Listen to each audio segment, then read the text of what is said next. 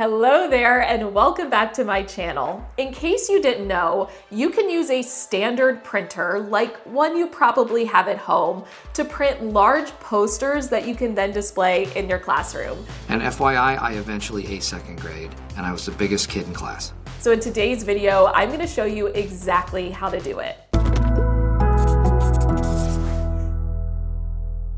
Now we are going to be printing a PDF file. So if your file is any other format such as Google Docs or Google Slides or even an image like a JPEG or a PNG, you are first going to need to export it to a PDF or convert it to a PDF.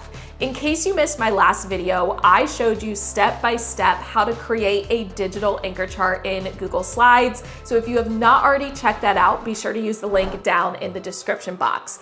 I'm going to use this example file in order to export it as a PDF. So with the Google Slides open, I'm going to come to File, hover over Download, and then I'm going to select PDF Document. This is going to download it to my computer, and you will notice I have my download bar down here. I want to open this PDF in Adobe Acrobat. If you do not have Adobe Acrobat, you can download their reader for free. So I will link that for you down in the description box. But instead of opening the PDF from here, if I click, this is going to open it as a new tab on my computer, which is not what I want because the print settings are a little bit different.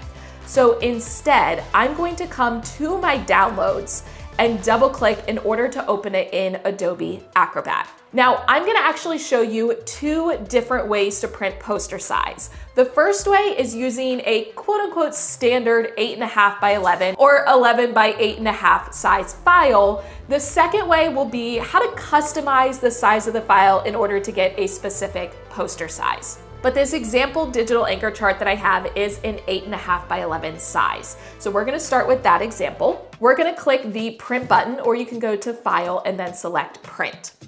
Now, the main setting we need to change is under Page Sizing and Handling. We wanna select Poster. By default, it probably selected size for you. So if you see Fit, Actual Size, Shrink Oversized Pages, come up to the top and click Poster.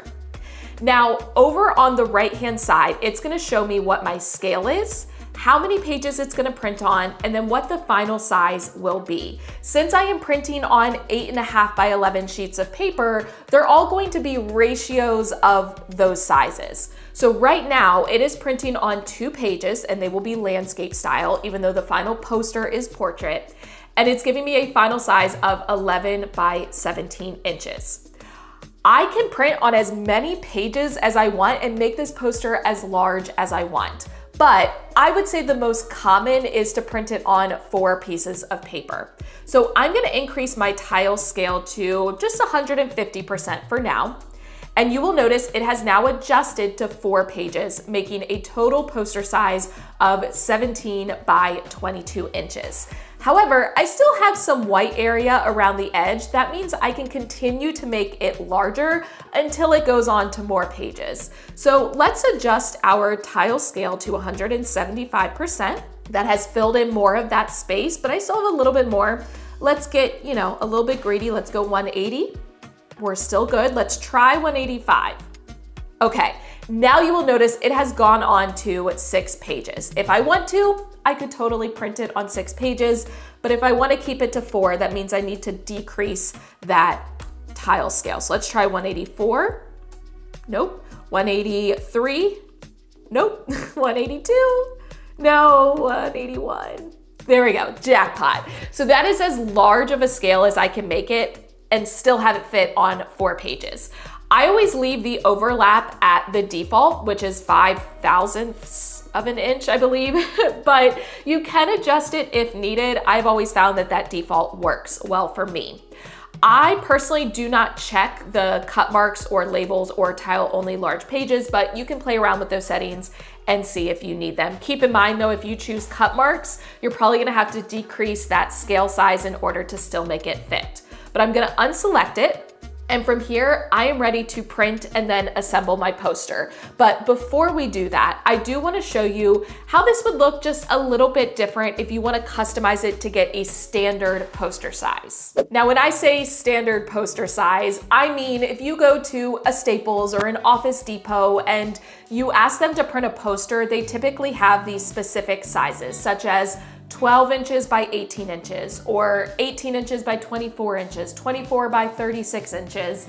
And it may be different for you if you're not in the US, but you can actually pre-create your file or your poster that you're wanting to print to be one of those sizes. So in order to do that, I'm just gonna open up a new Google Slides. I'm gonna go ahead and get rid of my themes, and I'm also going to delete those text boxes just so I have a clean slate. In order to change the size, I'm gonna come to File, scroll down to Page Setup, and then where it says widescreen, I'm gonna select Custom. From here, I can type in that size that I want. So let's say that 24 by 36 inch size, so 2 feet by 3 feet. I'm gonna click Apply, and it's gonna resize my file to be that size. I'm, just for the sake of making it easy, I'm gonna insert a rectangle, and we're just gonna resize it to take up, most of the screen. That looks good. Make sure it's centered. Okay, and let's make it like a thicker border just so we can see it better. Okay, that looks pretty good. I'm gonna put example poster 2. Super specific title. And let's go ahead and download that as a PDF as well. Once again, I don't wanna click it from my browser. Instead, I want to come to my downloads and open it within Adobe Acrobat. Okay, so now when I click on print, and it already selected poster because that was the last thing I had selected, I can leave my tile scale at 100%, and that's going to ensure that it prints out as a 24 by 36 poster. Now, you will notice the actual size is a little bit bigger. So it is 25.5 by 44 inches, because again, it has to keep that 8.5 by 11 ratio of the standard size piece of paper that I am printing on. It's gonna take a total of 12 pages. Once I assemble these and I cut off that white space, the actual poster size will be 24 by 36 inches. So that might be a little bit easier for you if you're wanting to create a poster a specific size. You could do it this way, but if you're using a file you already have created, the first way might be a little bit better. So I'm gonna go ahead and print off that first example poster, and then we will come back together and assemble it.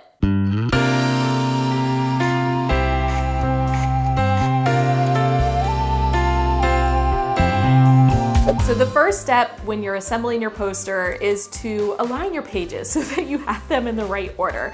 So this is like my bottom right corner, and then I have my bottom left corner, and then my top 2 here. You will notice each one of these has a little bit of a border, and specifically these top 2 have a little bit of a wider border. It's fine. We're gonna be cutting, but we only are gonna be cutting 2 of these. We're not gonna be cutting all of them, because if we trim all of them, then we have nothing to glue together.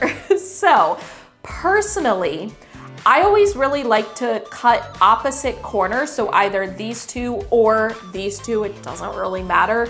That way, I just feel like they come together better versus choosing 2 on top of each other or 2 next to each other.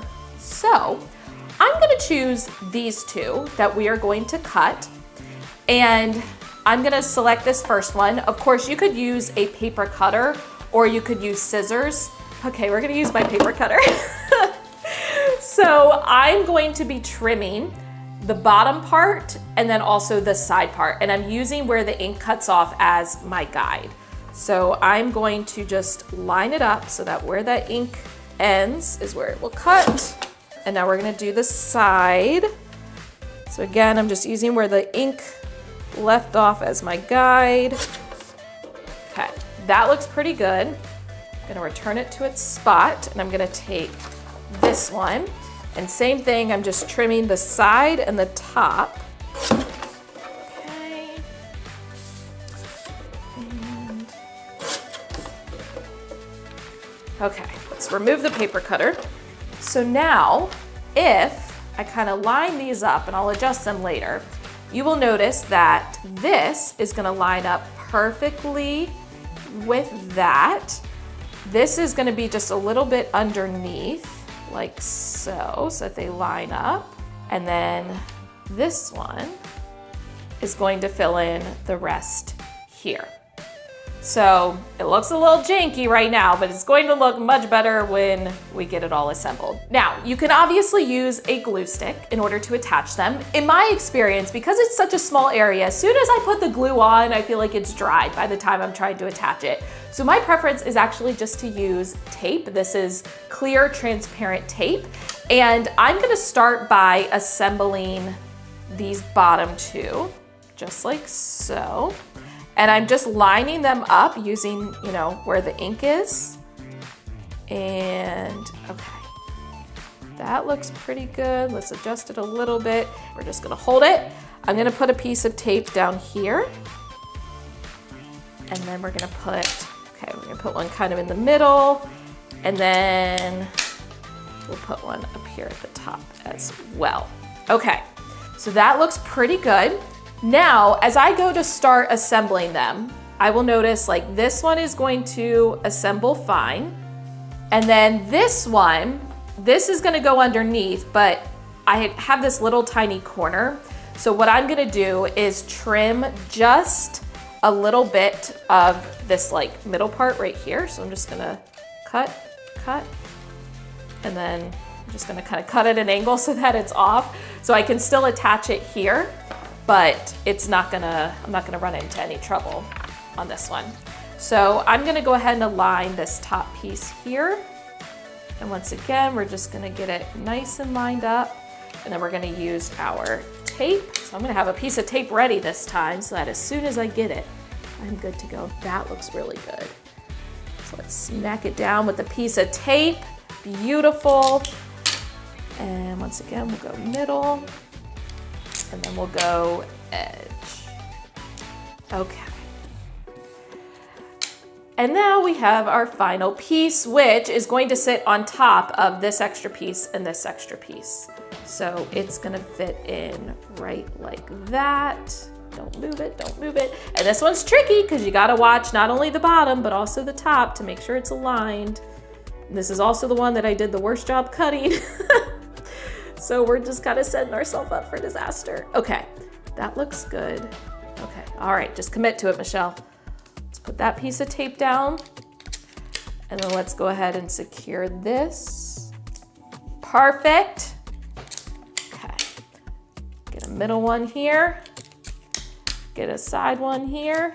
Good enough, well, you know, I warned you, it's not gonna be perfect. And get that. And then we'll get one more up at the top. Get it nice and tight. There we go.